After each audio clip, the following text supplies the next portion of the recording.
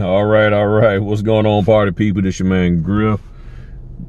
I know y'all, I know I was supposed to been off today, but I slipped in one signing. They called me, one of the clients I have, they called me and I went head on and knocked it out.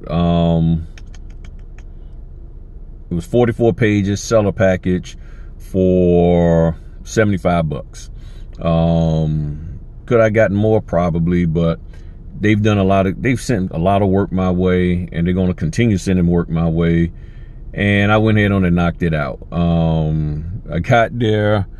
Interesting, because when I got there, very nice people, but she opens the door and all I see is skin. I'm like, okay, why am I seeing this much flesh on a human being, from a human being? And she had on one of them little sports bra things. And I was like, when she opened the screen door, I was like, I hope she got on some pants or whatever. She had on some sweatpants, but it was one of those, looked like one of those fly girl dancers, you know. And I was like, okay, you know, real nice. And then I get in there, supposed to, you know, I'm thinking it's going to be two people signing the papers because it's two names. And I see the gentleman in there and I'm thinking he's the person. And he's like, I ain't signing nothing. And I was like, okay, what's going on? She's like, oh, no. That's my boyfriend, my ex-husband.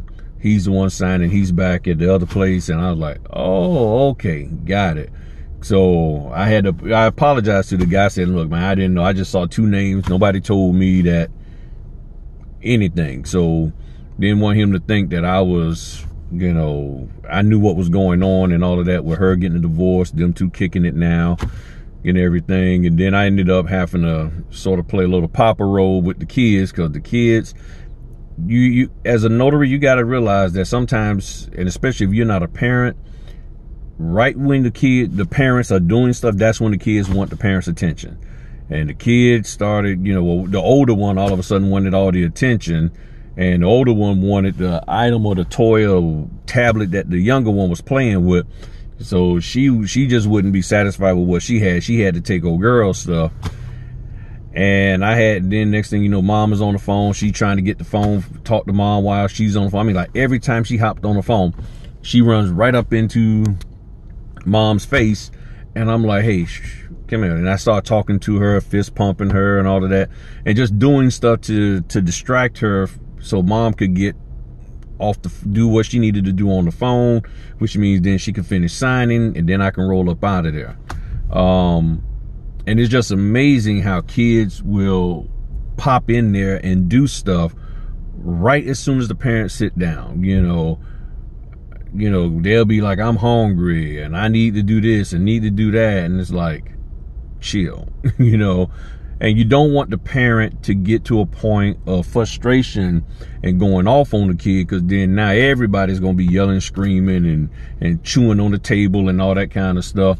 So, you know, you sometimes as a notary, you may have to slide in there and just try to talk to the kid and distract them. You know, you can't give them money and none of that kind of stuff. You can't send them to the corner store.